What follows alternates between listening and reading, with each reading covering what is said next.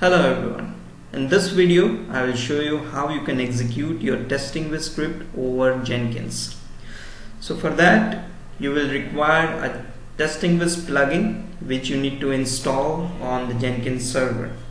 So that plugin file you can find on the TestingWhiz download center.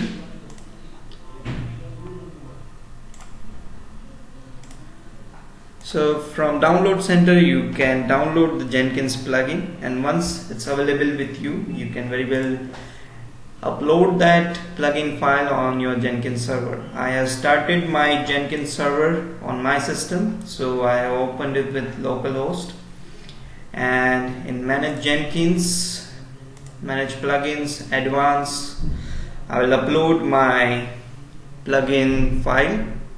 And once it's uploaded successfully, you will be able to provide all the required fields to execute your TestingWhiz scripts. So I have already uploaded my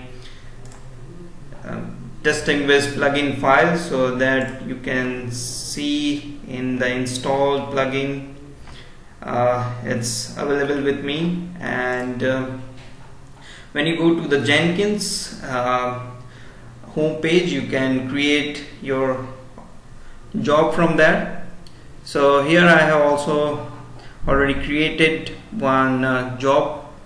So I'm going to that job folder where I'll configure my system. I have already configured, but I'll just show you that what and all things are required to execute a script.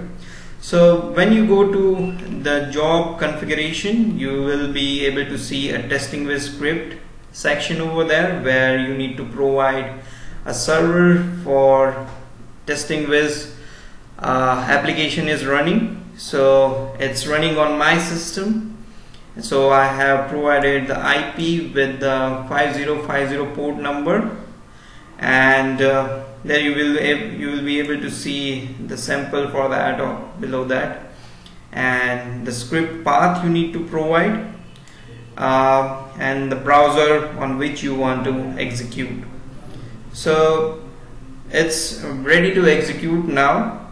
So one more thing you need to do from the TestingWhiz application, then you need to start a server from there.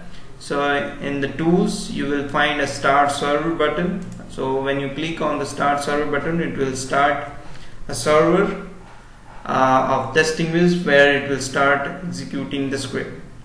So once that is started and up and running, when you build from the Jenkins, it will start executing with the browser you have specified. So I have selected one sample file, which is basic element sample file with TestingWhiz, and it has started executing on the TestingWhiz. So the execution is happening with the job you have scheduled on Jenkins. So you can see all the logs as well.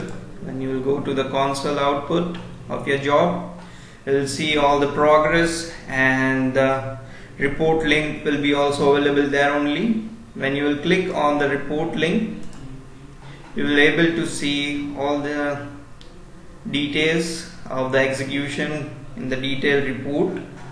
So all the things are available there.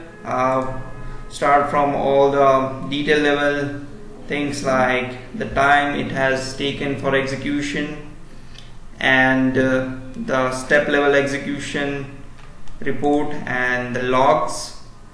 So once you will be executing your script, it will list out in your execution logs of your build history.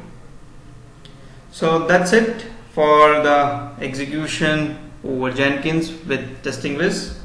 Thank you guys.